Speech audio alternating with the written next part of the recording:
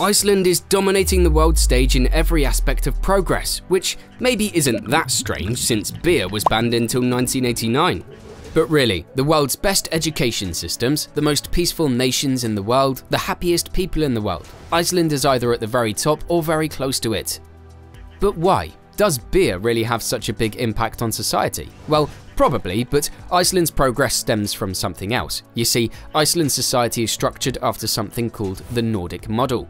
And this is the reason for Iceland's prosperity. But if the nation's recipe for success is this model, why not copy it? Why is this small, volcanic, beer-hating, freezing cold nation beating the rest of the world so thoroughly? The short answer is it's complicated, but it all started about 100 years ago. Chapter 1: Birth of the Nordic Model. Iceland's path towards becoming an island paradise can be traced back to a very unpleasant time, namely the Great Depression. It was the worst economic crisis in the 20th century, and Iceland, like many other nations, was hit hard. The small nation, which relied on the export of commodities like fish and agricultural products, struggled to sell when global demand plummeted. The nation's many small fishing and farming communities struggled to make ends meet, and small businesses had to be closed. Many Icelandic banks went bankrupt, which resulted in a loss of savings for citizens. Unemployment ravaged the nation's communities and peaked at around 25% in some years. The massive struggles created desperation in the Icelandic people, and the nation entered a state of widespread social unrest. With nothing but uncertainty on the horizon, some started emigrating to other nations, particularly Canada and the US. Those leaving Iceland were often capable, competent, and young. In other words, the most crucial part of the labor force. Something had to be done quickly, and it had to both solve the economic problems and the social unrest in the nation.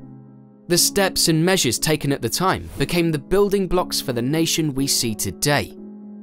The first step was massively increasing government spending on directly supporting the people, in other words, becoming a welfare state. Chapter 2: The Welfare State. The first key part of the Nordic model, and something that would later be heavily expanded upon in the latter half of the 1900s. Unemployment benefits were introduced on a larger scale, and existing benefits were expanded upon. As we previously discussed, unemployment was at extreme levels, and these measures helped make ends meet for those affected. Farms were subsidized, and housing support programs were implemented, which helped people keep roofs over their heads. As direct support from the government increased, so did the stability in the nation and the optimism in its people. As the decades passed, Iceland kept building upon its existing policies and initiatives, slowly creating this vital part of the Nordic model. While the system has evolved and changed from what it once was in the 1930s, the core thoughts remain. To keep the nation and its people stable and safe, you need to support those who need it the most. Clashes between social classes in society are mostly caused by desperation and a need for change. By ensuring that the lower classes are supported and lifted into society instead of excluded, society stays cohesive and stable. But Iceland's systems come with a very prominent drawback. It's extremely expensive. The nation's taxes, which are absurdly high by global standards, represents this drawback. The top personal income tax rate in Iceland is 46.25%. Iceland, however, argues that while the system is costly, the cost of homelessness, potentially more violence, and higher unemployment would cost more. So to avoid this, Iceland has a no man left behind approach, ensuring that people who are down on their luck are integrated back into society. If you lose your job, for example, unemployment benefits will support you while you try to find a new one. A common misconception is that a comprehensive and generous welfare state would incentivize a population which tries to live off welfare. But while the welfare is quite generous, the conditions for being eligible for welfare are quite strict. You get welfare after losing your job, but only while actively searching for a new one. The point is to help people stay afloat in difficult times, not to allow people to live off government support. The government tries to force the unemployed population to find work in this way. Iceland aims to create a more cohesive society where the lower classes are helped up into the middle class in this way. The focus on cohesion and integration is also found in the healthcare and education system, which is mostly completely free. The thought is that by providing people with the same opportunities through healthcare and education, society will become more equal as well. The Icelandic people all get access to the same education, regardless of their socio-economic background. By removing financial barriers such as tuition fees, students are not limited to their educational choices based on their financial circumstances. Healthcare is similar in arrangement. Iceland won't settle for a situation where people stay sick to avoid paying for healthcare. Instead, healthcare is provided, which ensures an overall more healthy and therefore productive workforce while making society more equal as well. But the nation's taxes are not simply a means to pay for the welfare state. They also aim to redistribute wealth. A capitalist's nightmare, I know. Iceland focuses on cohesion within its society and trying to boost the nation's poorer classes. By having a progressive tax system, which means that the more you earn, the more you are taxed, more of the wealth from richer classes is funneled into the state. This system aims to minimize the divide between rich and poor in the nation. But despite the very high taxes, the Icelandic people on average see taxes in a positive light. This is due to the visible effect of their taxes. All Icelandic children get access to the nation's world-class education for free, with their parents knowing that their taxes are the reason for it. This is also true for trips to the dentist or the hospital. Seeing the effect their taxes have on their daily life so often makes them a lot easier to pay as well. It also evokes a sense of pride, knowing that you're contributing to society. Chapter 3. The Icelandic Model. The Icelandic Model is an agreement between Icelandic labour unions, employers and employees in Iceland, which decided the framework for the labour market. Employees would be guaranteed decent salaries, limited working hours and fair working conditions.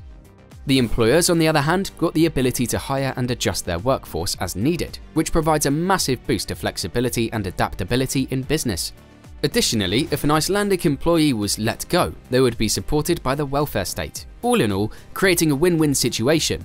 Employees enjoy job security and decent working conditions, while employers have the flexibility to manage their workforce efficiently, leading to economic growth and stability. The fact that Iceland lacks a minimum wage shows just how large the ongoing cooperation between unions and employers are. The wage for different jobs is continuously being readjusted and discussed by the involved parties. Iceland argues that direct and dynamic discussions between employers and unions creates a more flexible and stable labour market overall.